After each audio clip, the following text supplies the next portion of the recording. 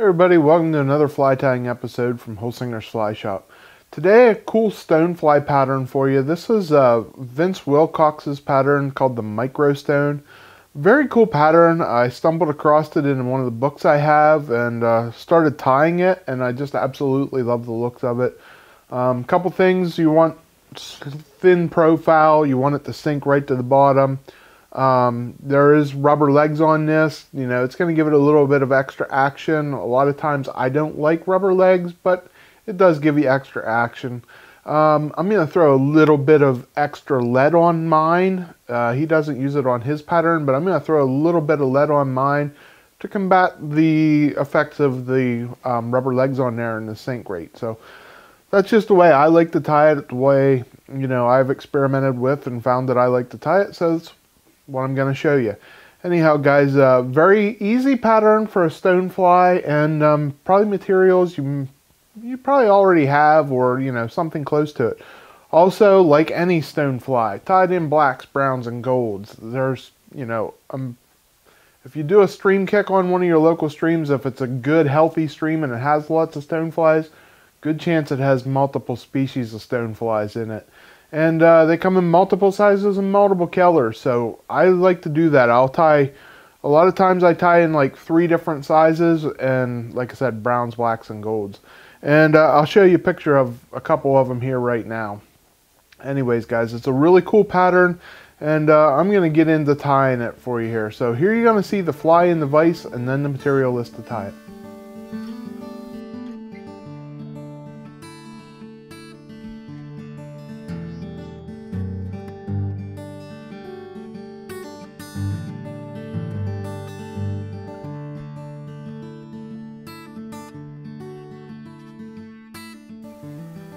Alright guys, here we see the micro stone in the vise. This one's the golden one. I'm going to pop a black one in here real quick.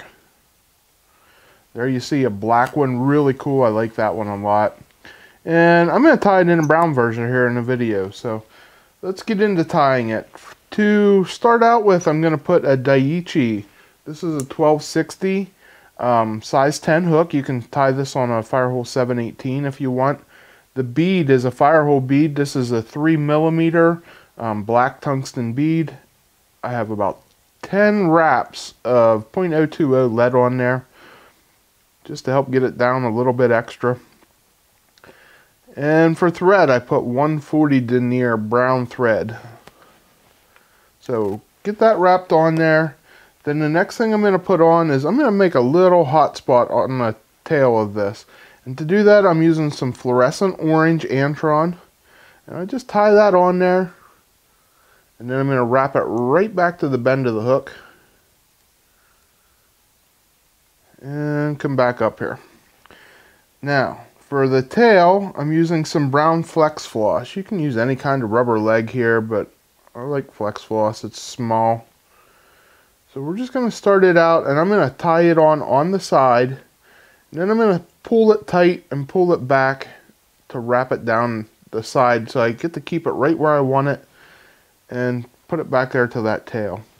And I'm going to come back up here with my thread, pull the other one over to the other side, and wrap it down the other side. So I get them nice and separated, and there you can see they splay right off the back really nice. Now, what I'm going to do now is I'm just going to cut that little tag off there, just make a nice little hot spot in the back. And if you want, you can cut the tails off the length now, or you can do it later. We'll just do it now there. Next thing we're going to put on is a piece of gold ultra wire in Brassie. And I need to get a piece off of here.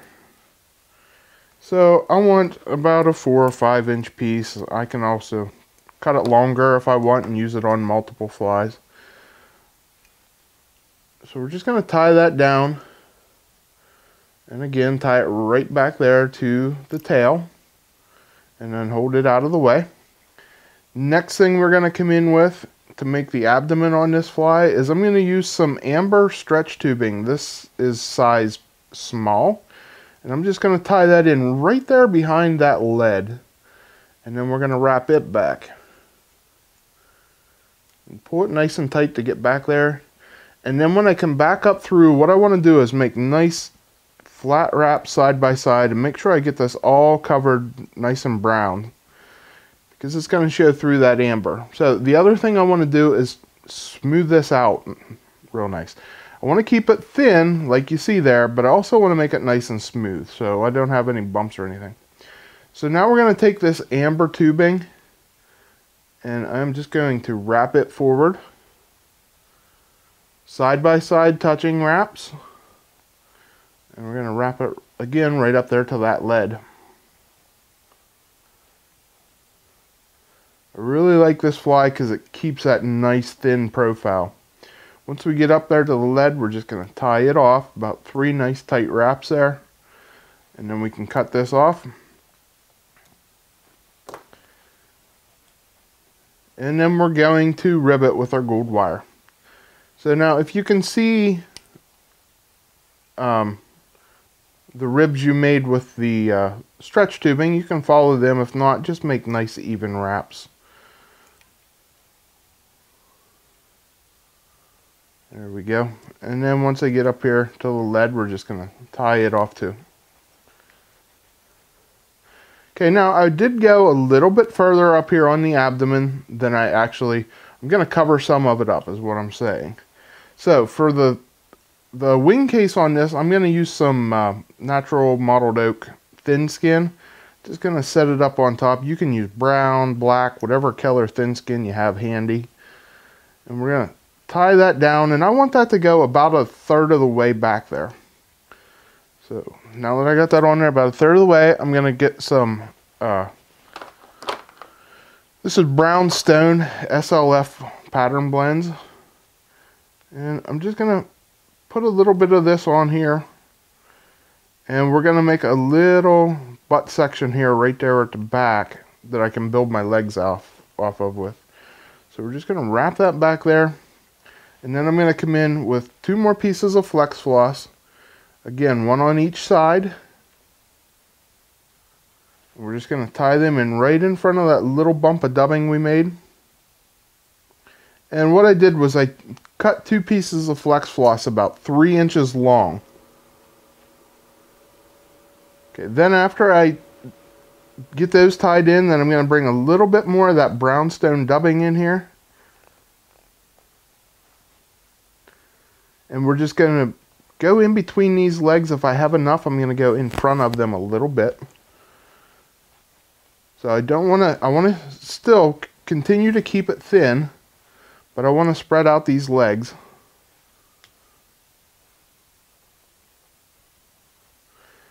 And then we're going to come right up behind the bead there. We're going to pull our wing case over, tie it down, and then I'm going to pull it back over so I tie in right behind it. Now the last thing we can do is, if you want, I sometimes like to put a little collar here just to finish it off nice. Go real thin on this. Pull those legs back. Make a nice little collar right there behind the bead. And then we're going to whip finish it off.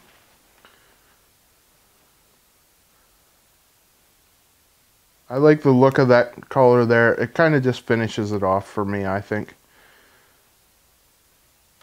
Okay, now we're going to... Oops. That's fine. There we go. Now I'm going to cut my legs to length. I want the front legs a little bit longer than the back legs. Just try to cut them even on both sides there, the same length. There you can see the last thing I'm going to do, which you do not have to do, but I like to do, is I'm going to put a little bit of UV glue. This is medium viscosity Solarez on that wing case. Just builds it up just a hair, protects it a little bit, and I like it, and that's all you need to do. So there you have the brown version of the microstone. Okay, everybody, hope you like that pattern. I really do, and that's why I shared it with you. One thing about this fly, tied in multiple colors, multiple sizes, like I said earlier, and substitute, guys. If you don't have the stretch tubing, use, or if you don't have the small, use the large. Who cares? If you have vinyl rib, want to use vinyl rib instead of stretch tubing, that's fine. It'll work. What you want to do is just keep this a thin profile. That's what this fly is all about. A thin profile that's going to cut right through the water to get down to the bottom. Use what you have. I stress that in all my videos. You know, we own a fly shop and I have no problem selling whatever you want. But I also grew up, you know, learning to tie and experimenting with different things. And just because the pattern calls for one thing doesn't mean that's the only way it's going to catch fish. You can find multiple things to replace things with that work just as well as what the original pattern calls for. So don't get stuck on what the original pattern calls for. Use what you have and just mimic as best you can. It'll work. The fish aren't that picky. So anyways, guys, I hope you enjoyed this video, and like always, head on over to our shop at holsingersflyshop.com if you would like me to tie any of these for you. I do custom tying. You can get a hold of me at holsingersflyshop@gmail.com. That will go directly to me, and you know, I'm tying orders for whatever you want. Get ready for trout season coming around the bend here. So till next week, guys, get back out there, keep tying, do some winter fishing. The trout are biting right now, and have fun, guys. I'm Sean Holsinger.